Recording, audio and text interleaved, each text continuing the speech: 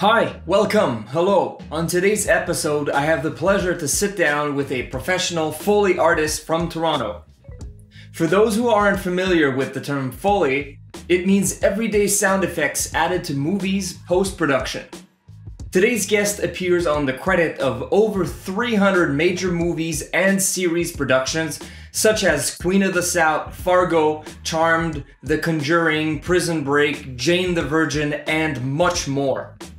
In 2019, he was nominated for an Emmy for his work in Deadwood the movie. He managed to build a huge audience on Instagram, but more recently has been working hard on his YouTube channel, Oddio Studio Inc. He shares lessons, tips, answers common questions, and much more. Make sure to subscribe to the channel if you haven't already done so. If you have any questions for Stefan, make sure to write them down in the comment section below. I'm sure he'll answer you. On this week's Let's Chat, Stefan tells us about the time his office got swatted because of a suitcase full of shoes. On the What Happens Online segment, we react to an ASMR video. He's made thousands of sounds over the span of 2 decades, and today he gives us a sneak peek at his impressive career. I'm proud to present today's guest, Stefan Fraticelli Alias Oddio Studio.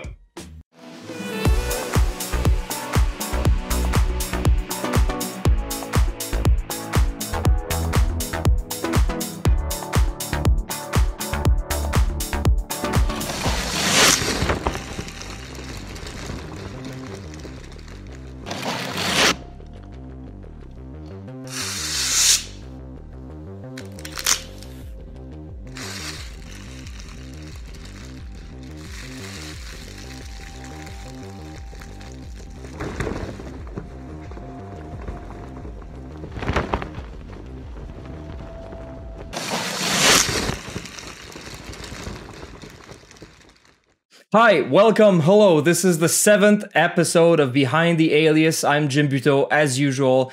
Today, I'm proud to present Stefan Fraticelli, alias Oddio Studio. He's joining me this week for 3 segments. Thanks for joining me. I'm happy to have you. Thank you, Jim. It's a pleasure to be here. I appreciate you having me on. So I did a very basic description of what Foley is, but I'm sure as passionate as you are, you probably have a better way to put it than I did. Essentially, what the process is once a film or a TV show has been shot and edited together, picture edited, then Foley is part of the post-production audio process where we as Foley artists will go through and add in a whole bunch of sounds, sound effects after. And those essentially are like a layer that will sit on top of the track that they recorded on set, the dialogue track. And basically they're heightening everything that the actors are directly touching or moving, including themselves. So that would include all the actors' footsteps, you know, anytime somebody grabs anything, like leans on a counter, punches someone, you know, folds a newspaper, washes dishes. If the actors are interacting with physical objects, that would be covered by Foley artists, and we add that in once the film's all put together. How did you become a Foley artist? Initially, the first time I heard about Foley, I was at Universal Studios as a kid, and I was lucky enough to go to like a Foley exhibit where they allowed a few people to come up on stage, and we got to like, you know, shake some rocks and like break a glass and knock on a door. In time with like a big screen projecting a film. And of course, you know, we were all kids, and it was then when they played it back, it was terrible. But it just sort of really stuck with me as I grew up. And I remembered thinking like, how that's a job? How can that be a job? Like, that's amazing. You're like, hey, that's great. I get paid for throwing stuff on the ground and breaking glass.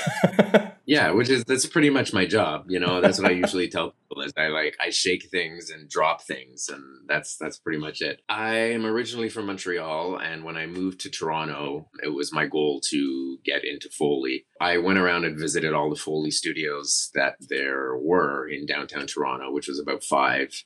And, you know, I tried to talk my way into like an apprenticeship, and I was completely denied at all of them. They were just like, forget it, get out of here. You don't have any experience. What are you doing? Like, forget it.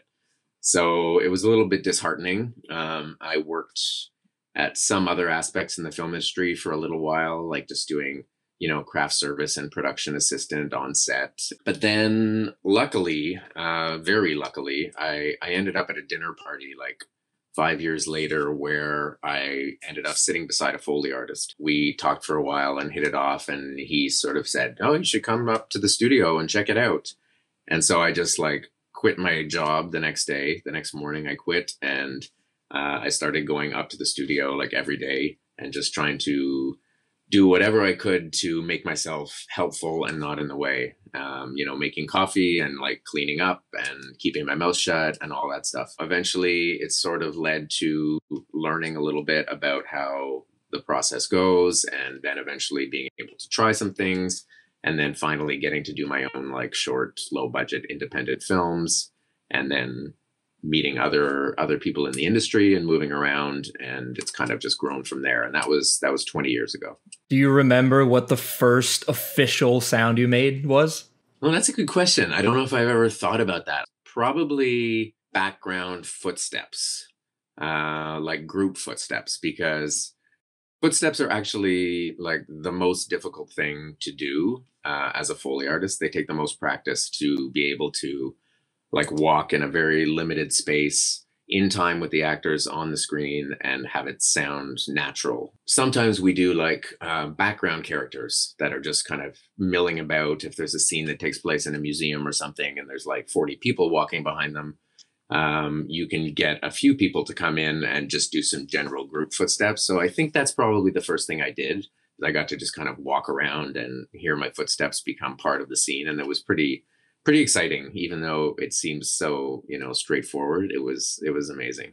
That's kind of one of the question I had. So when you make the sounds, obviously we see you look at something and we assume it's a screen, but when you get hired to make a sound, they send you the footage? Yeah, we don't get hired by like on a sound by sound basis. We get hired for the entire project. Okay, so yeah. The entire movie. Yeah, the entire movie or the entire series. Or a series, yeah. Yeah, of a TV series. The way the workflow is, when I first started, they would actually FedEx the film up in a package, like in a VHS or beta or whatever format it was.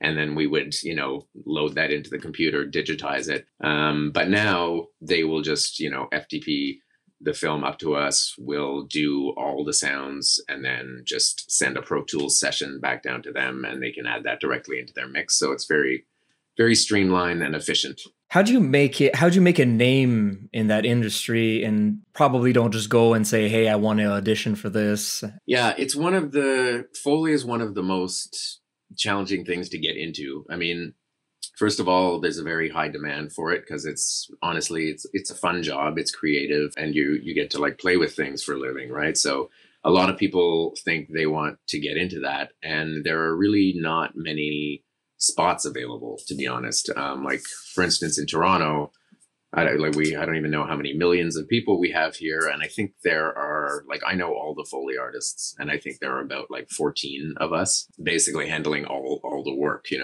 a lot of that isn't even Canadian, right? Like the films I'm on are Hollywood, so that's even less people handling the Canadian industry, right? When we get hired, it's not by a film company or a film production company. Our clients are mixing studios, post-production audio studios in the States, in LA. So a film will be shot and they will take it to a post-production studio where they'll be handling the entire mix and sound effects and ADR, dialogue recording, everything. And many of these studios don't have Foley rooms of their own, so they outsource the Foley. So those are who our clients are. They'll get hired to do the whole package, and then they'll contact us, and we'll do the Foley portion for them. The relationships that we've had with these post-production studios have been kind of ongoing for 30 years, 40 years. And, some of the clients that we have down there used to be Canadians that have gone down to LA and got into mixing and started their own businesses. And now they have a lot of work and they just feed stuff to us. The way that I've been able to make a name for myself and get regular work is just through associating myself with people that have been doing it for even longer than I have, and then you just provide good work and you make sure that you're proud of what you're doing and the clients are always happy, and then you'll get the next project. It's that easy. Yeah, so it's basically all networking, right? There's really no other way. If it's that hard to get into, I can understand why there aren't a lot of people, and that's why we don't hear about it either, right? It's only a few people, and actually, if you look on YouTube and even just Google about Foley, there isn't a whole lot on there. You come up really often, actually, as one of the. It's one of the. I don't know. Maybe it's because I'm in Montreal. I've been in Toronto, so you're the closest to me that I can find on the internet. But there isn't a whole lot on there. I think I probably have the largest like online presence because of my Instagram page. You know, there wasn't really.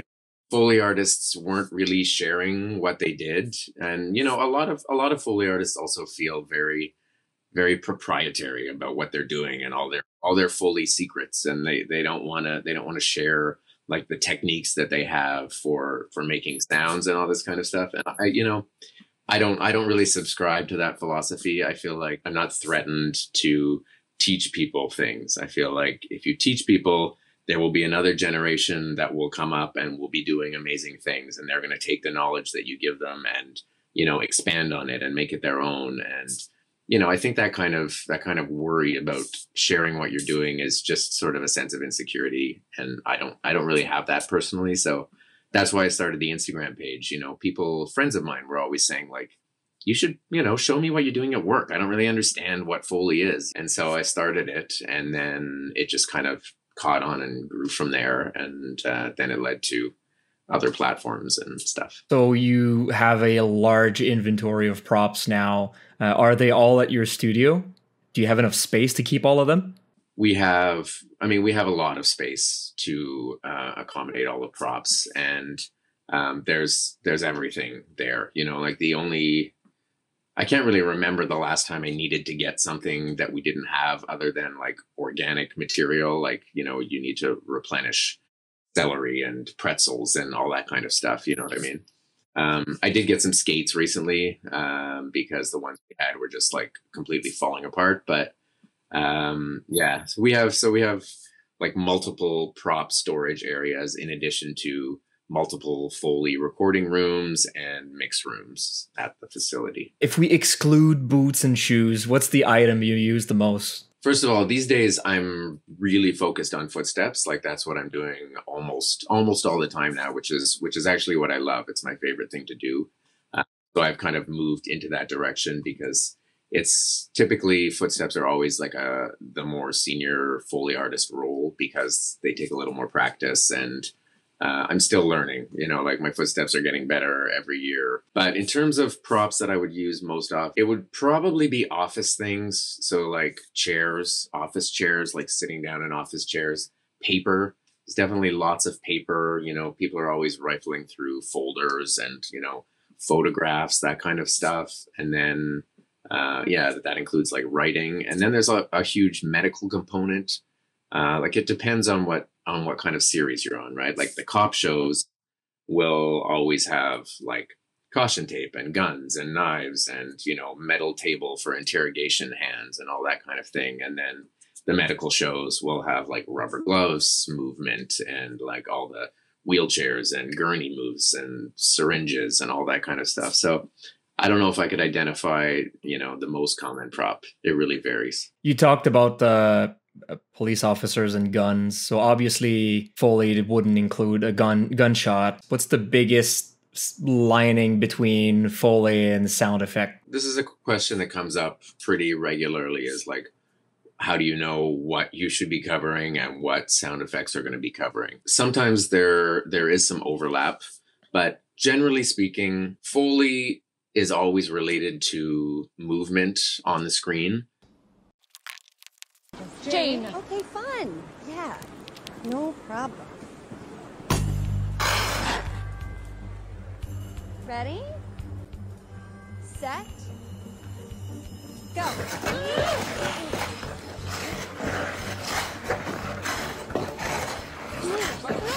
love it when they do this.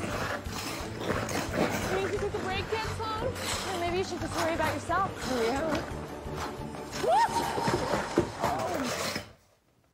usually movement of actors, so it's like I said, putting on a coat or, doing some writing or washing dishes, that kind of thing. Whereas sound effects editors are putting in way more than Foley. First of all, they have different categories, right? So they'll be doing huge sounds like explosions or avalanches or, tidal waves. Then they do all the mechanical sounds like a car engine running or, blenders or anything, a vacuum cleaner that's on. And then they'll put in nature sounds like rain or, wind blowing, that sort of thing. And animal vocalizations like cats meowing, dogs barking, birds chirping, anything you hear that's animal related. So that's kind of the distinction. There are a few things where, it's kind of questionable if there's overlap, like sometimes doors closing. In the Foley studio, we only have like maybe 3 doors and, they get old for a while, right? You don't want to hear the same door over and over, whereas sound effects libraries would have, thousands of doors.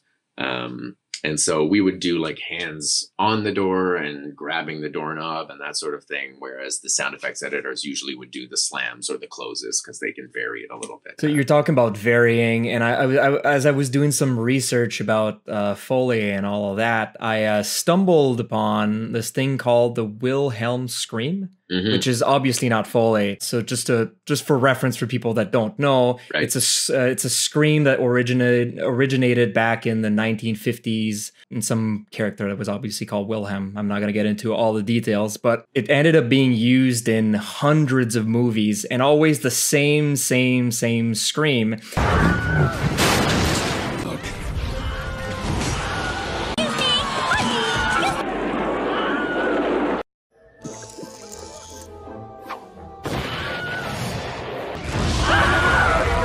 And up to some extent, it became kind of a joke, I guess, for the sound designers. Are there any sort of equivalent in Foley of a sound that just keeps coming back? Or because you guys do things from scratch all the time, that's not a thing that can be possible? Yeah, no, I mean, I'm familiar with the Wilhelm scream, and it's kind of a funny concept. I like the fact that it still makes appearances in different films every once in a while, but there really isn't. I mean, Foley, by its very nature, is always created every time new to match the film or the scene that we're working on. We keep a library of everything that we do, but we don't really reuse anything, with the exception of maybe something that involved a huge setup. Like we've brought some cars into the studio and recorded a few sounds in the interior of the actual car in the studio. So we might use some of that car seat movement if we felt like it would add a nice layer, or, if we're filling up a huge water tank and doing like giant splashes that are making a huge mess in the studio. And then we're working on a film that might have like one splash in it, we would consider reusing that. But other than that, the sounds are always created every single time fresh, What's the hardest one you had to recreate? One of the hardest things I had to do when I was new, what was it? Somebody broke a bar of soap, and we didn't have soap. Like we didn't have a bar of soap at the studio, and it was like 3:00 in the morning and nothing was open. And I was like, oh my God, how am I going to make that sound? Because it's so specific. And I was kind of panicked, but I ended up getting some butter. I got a stick of butter and put it in the freezer while I was like cleaning up. And then by the time I cleaned up, the butter was kind of frozen, and like I got it and I was like, and it was like perfect. And I was like, oh, that's amazing. Because I was like, it was the last thing to do in the whole film. And I was like, fuck, I don't have any soap. What am I going to do? Because I don't know. It's a tough sound to recreate if you don't have soap. One of the other more difficult sounds that I had to create was I was working on a film called Your Highness, and in that film there are some it's like a magical film, and there's fairies that flutter around. That would be one of the areas that could be covered by sound effects editors or could be covered by Foley, because they're kind of magic, and usually magical things would be sound effects editors, but they were asking for Foley to cover it. So I kind of struggled a lot with finding something. I was like flapping things, but it wasn't fast enough because they were really speedy. And I just that tried a whole bunch of different things. And eventually I was like, okay, I have to go to the grocery store because that's, Foley often gets resolved at grocery stores. You just walk down the aisles and there's so much stuff there. Yeah. I'm like, look at this, look at this. And I found some like dried seaweed sheets, which were like really light and like crispy kind of. And I thought that would be perfect for the wings. And then I ended up getting like a bicycle and putting it upside down and spinning the spokes, the old kid trick, spinning the spokes and then putting the seaweed sheet in there. And it had that really like nice, light, fluttery sound. And it worked great. So that's what they ended up going with. So. So you recreated that sound with your mouth while we were talking about it. Do you ever have to use your mouth for sounds? Can you or? Some Foley artists do, and they're kind of Foley artists that more border like on the line of sound effects editing. Also, like I've heard stories of Foley artists that would do like a for like the back of a plane taking off or something like that. And then it goes through some sort of a harmonizer or EQs and, that can work. But to me, that's not really Foley, personally. So the only time I use my mouth for stuff is if it's like a mouth related sound. So we do like blowing and like this kisses. Every film has kisses. You're not hearing them. You're hearing my hand. I'm sorry to tell you. But that sort of thing, drinking, sips, blows, So if anybody's interested in learning more about Foley, you can check out my YouTube page, which is Audio Studio Inc. and it's ODDIO. And I do some like little Foley lessons there and some side-by-side Foley examples with films and just some anecdotes and fun stuff. So come check it out if you're interested. Thanks. And in the meantime, this is the end of the first segment for this week with Stefan. Tomorrow, we're going to be hearing some funny stories he's had over the years. So make sure to check us out tomorrow at 7.